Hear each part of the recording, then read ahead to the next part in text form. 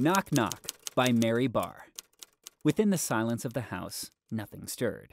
Jan, the babysitter, had left earlier than she should. Flix was 4. He snuggled deeply into the blanket on the worn-out red settee. Callie, at 7, felt very grown up. She sat turning pages of the scary witch story Jan had just read. Little Flix, cozy in pajamas, his blonde hair tousled, his face for once shiny and clean. Callie sat neatly dressed in her new brown denim jeans and her favorite old pink sweater. The once glittering fairy on the front unrecognizable and was now only patches of glitter. "Cal, there's no noise," Flix spoke loudly, making Callie jump. So why's it so quiet?" "Because there is no noise, and we were told to sit quietly until bedtime," Callie replied authoritatively. "But now's the time witches and goblins come inside. The book says so." Flix's tiny voice quivered. "It's just a story," Callie replied, trying to sound confident, but also feeling uneasy with the silence. Flix wasn't helping. His huge, scared eyes stared at her from the top of the blanket.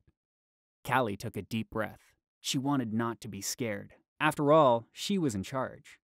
"Anyway, Mommy told me witches don't exist." Just then, the silence was shattered. Knock, knock, knock. The sound, loud and menacing, shook the old wooden door. "Oh, good. Jan's back."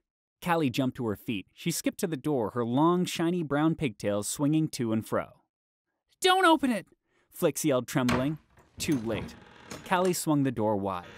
Blackness hurriedly entered, swirling on a gust of freezing wind. It blew into the brightly lit house. A loud, dry crackle filled the air as the sooty darkness swirled higher toward the ceiling and began whizzing around. Flix screamed when the door banged shut. Callie stared upwards, transfixed. "Hey, hey, hey! Who ye be?" "Callie?" she replied in a tiny voice. The blackness quickly materialized into an evil-looking, fearsome witch, eyes as black as midnight, her long, spindly nose covered in dirty, bluish warts, while thin, cruel lips covered sharp, yellow-chipped teeth. She began flying around the ceiling, then suddenly landed heavily on the chandelier. "Hee, hee, hee! Who ye be?" "Callie," she replied again, trembling. "Who, I say? Who ye be?